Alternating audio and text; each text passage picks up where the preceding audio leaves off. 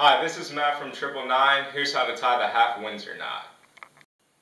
Alright, so here it is from my perspective. This knot's pretty simple. I start with the narrow end at about the 4th button, so about like right here. First thing you want to do is cross the wide end over the narrow end like this. Bring it up through the loop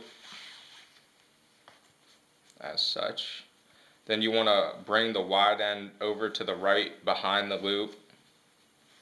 Cross it over to the left. Bring the wide end up through the loop. And then the last thing to do is just to feed it through the loop you just created.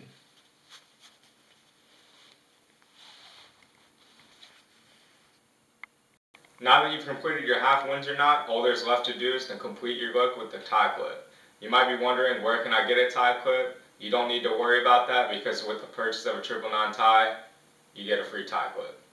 So the general rule for wearing a tie clip is placing it between the 3rd and 4th button. What you don't want to do is wear it high up here near like the 1st or 2nd button, where it's hanging off the side of the tie, and you also don't want to wear it too low. So it should look something like this.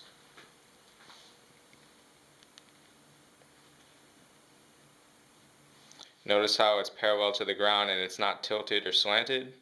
And when you have it just right, you get the complete look that you need. Make sure to check out our other videos for information on how to tie different types of knots. I hope this helps, and thank you for watching.